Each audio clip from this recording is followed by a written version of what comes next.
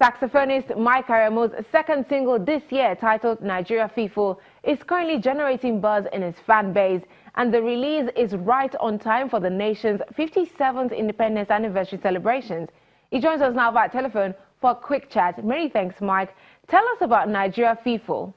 I think it was first inspired by the need for Nigeria to be one, and I wrote this song even though it was 2 years ago, or 3 years ago actually, and it was me thinking about Nigeria, and I didn't even think about this time there will be a lot of talks about secession, and every group wanting to go their separate ways. So, and I just thought this is a very, very right time to release this song. So it's also inspired by the fact that I grew up in the North, and that means I've experienced the life in the North before all of this, Boko Haram and all of that. So all this put together just, influenced my writing this song.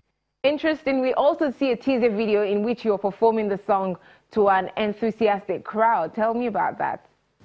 That is the first time I actually performed was at my sax appeal concert in Abuja.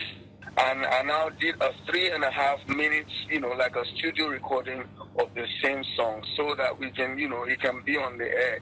And the point for me is just the drive for one Nigeria. I just love Nigeria with a passion, and I just cannot imagine anything worse than is already happening to her.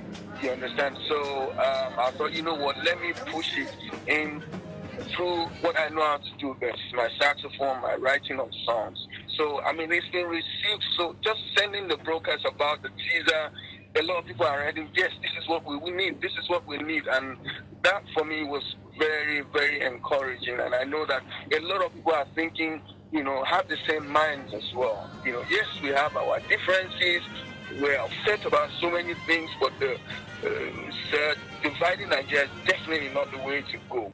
I'm sure many people agree with you on that. Are there other plans for this song?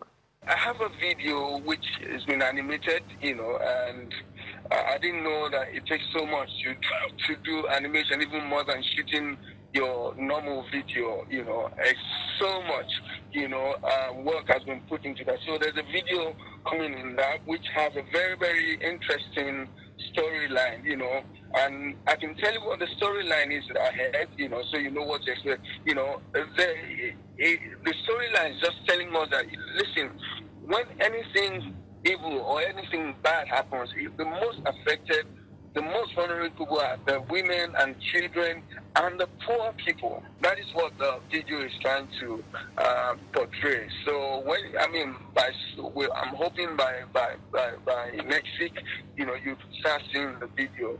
But Nigerian Fiful is definitely coming in this season of Nigerian independence. Great. Many thanks for speaking with us, Mike. All the best and happy independence.